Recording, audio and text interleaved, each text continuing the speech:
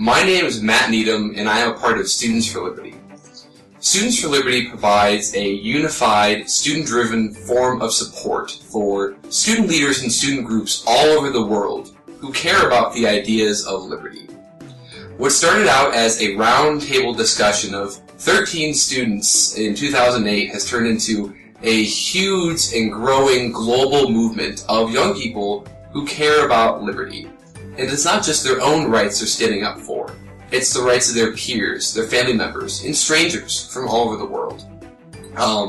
Right now, I'm at the National Conference of Estudantes Pela Liberdade, our brothers and sisters in Brazil who have taken up the mantle of liberty in their home country. And it's really encouraging for me to see their intellectual exploration. They're getting to know the ideas of liberty, from economics to philosophy, foreign policy, and communication skills. The students that I've met here at the National Conference of Brazil are truly impressive. I first got involved with Students for Liberty at my university, Michigan State University, where I found a college libertarians student group, except that group was really just one person.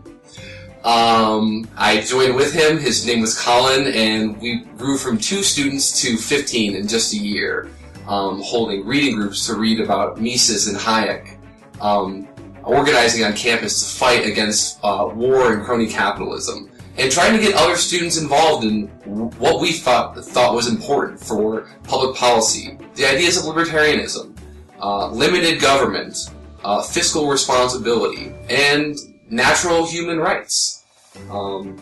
And in my work with students all over the world, from Africa to South America, Europe, Asia, Australia, and New Zealand, they all come around this common theme of limited government, of human rights. So we found that the ideas of liberty are pretty constant throughout the world. Their understanding might be informed by their local context, but it's all the same message.